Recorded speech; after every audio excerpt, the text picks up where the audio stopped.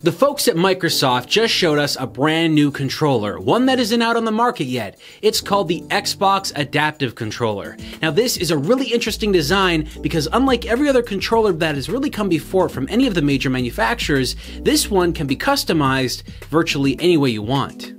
We were given a private 1-hour session with the controller so we could try it out in a bunch of different ways. But before that started, they sat us down and told us to try and play one of 2 games with one hand. The first game was Forza Horizon 3, which, believe it or not easy to play with one hand with a typical Xbox One controller. And the other game was Super Lucky's Tale. Again, a game that is really fun to play, but if you're using one hand, it can be really difficult. And that is when they invited me to try out the Xbox Adaptive Controller. They plugged in a generic USB flight stick and 2 little pedals that plugged into the back of the controller itself. Once they had done that, I was capable of playing both games easily, even with one hand, but both using my feet. Prior to this, gamers that had limited mobility or possibly a loss of motor control in their hands or feet or anything, they haven't been able to play games the way that other gamers have. And with a device like this, they're capable of plugging in a whole array of assorted devices to make the games they want to play easier and quite likely the very first time they could play these games at all.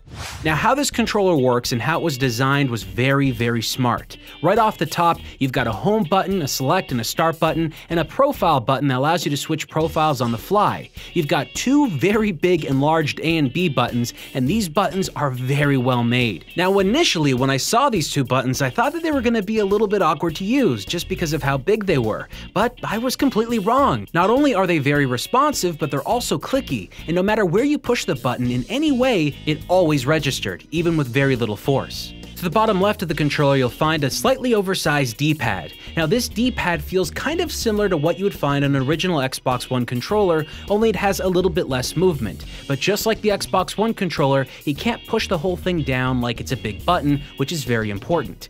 This D-pad and these buttons are not just meant to be used with hands, but also your feet, your elbows, your chin, anything that you can use to play a game if you lack motor control in certain parts of your body. And just like the Xbox One Elite controller, you'll be able to rebind these buttons in any way you see fit using the software built in on your Xbox One or PC. To the very left of the controller, you'll find a headset jack so you can go online and play with your friends and talk to them, but you'll also find a USB port for the left joystick. Now, you'll find one of these on the right side as well for the right joystick, but this is something I found incredibly interesting. Unfortunately, I couldn't confirm how many joysticks were out there that could actually work with these inputs, but the one that we were using seemed to work great, and I can only imagine a lot more would work as well. It's just not using any of the things you'd find on the joystick itself. For instance, on this flight stick, there was a bunch of extra buttons, but none of the buttons registered any input, and that's because these USB ports are not for any of those buttons, but simply for the joystick's movement itself. I really hope that when this comes out, they give you the ability to use the buttons that are on the flight stick already,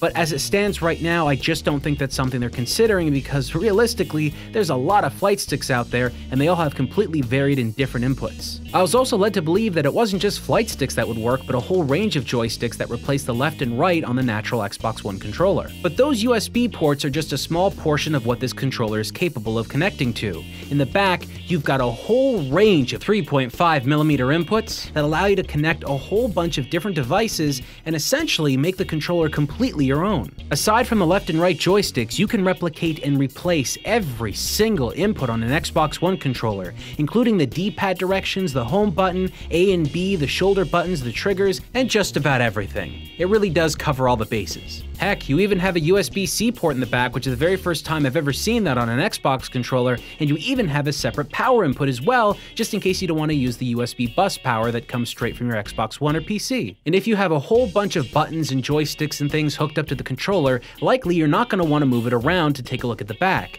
So they've included smooth notches so that you can kind of feel from the front where the input is and plug in whatever device you want to. There's also a built-in battery that again is a first for an Xbox controller, and this was actually something that the folks at Microsoft told me was kind of important. You see, typically if somebody's having trouble using an original Xbox controller, they may also have issues replacing batteries. And this is something that you never really think about until you've talked to the people that Microsoft has that would require a controller like this. And you'll also find on the bottom of the controller are some mounting options for people that want to hook this up to a tripod or any other kind of mounting system that would make it easier for them to use. The controller just comes as is and doesn't include any additional buttons or joysticks as far as I'm aware. there, but what you're getting here is a package that's so customizable that many gamers out there that never had an option to play a console in the past suddenly just got one. And another option that's really great for Xbox owners is utilizing the co-pilot mode. This way, like you're seeing right now in the video, you can use the Xbox Adaptive controller alongside an Xbox One controller to play the exact same game at the exact same time.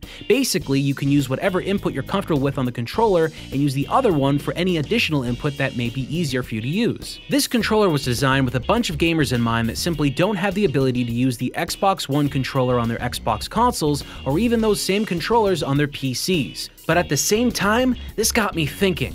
There's going to be a whole bunch of things you can do with a controller like this to make your own large-scale customized controllers, making your own unique arcade fight sticks, or even making really interesting layouts to play mech games and a whole bunch of stuff like that. As long as you can dream it up, you can most likely make it. The possibilities are endless.